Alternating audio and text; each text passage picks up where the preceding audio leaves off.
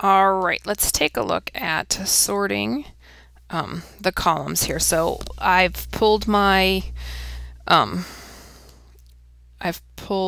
information through from the class page, and then if we want everything to be up at the top, the way that's the quick way is to use your sorting.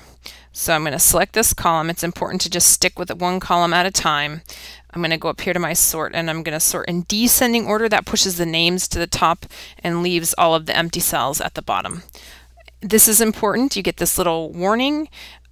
You want to expand the selection to include all columns, or just continue with the current selection. You want to continue with the current selection, sort, and then that pushes them all to the top.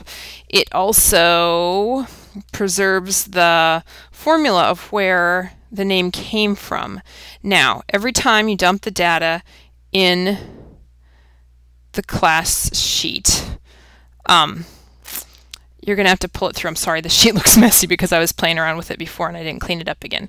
But every time you pull it through, you're going to have to sort again, because the way the formulas reorder themselves, I think. So you might have to play with it a little bit. And see, that one didn't go when I told it to sort.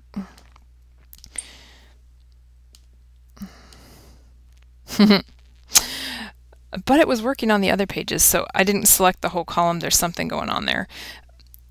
So it might be worth your time, I'm not sure, is to make 2 pages like this. So you have the addition and subtraction page where you dump your data, and then maybe another part over here on the side. You're going to have to play with it and see if it works.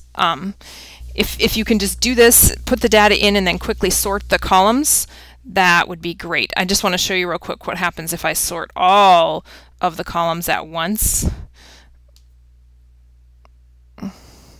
It doesn't pull out the blanks.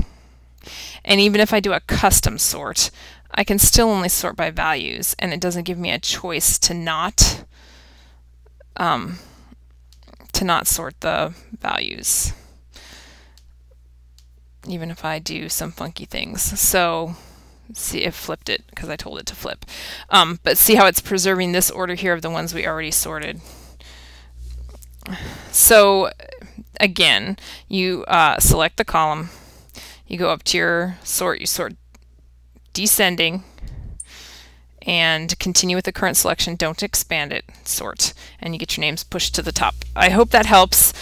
If you want to create a macro, which would be constructing something inside of Excel so you don't have to do that each time, you can run a macro and it can automatically sort those 6 columns for you.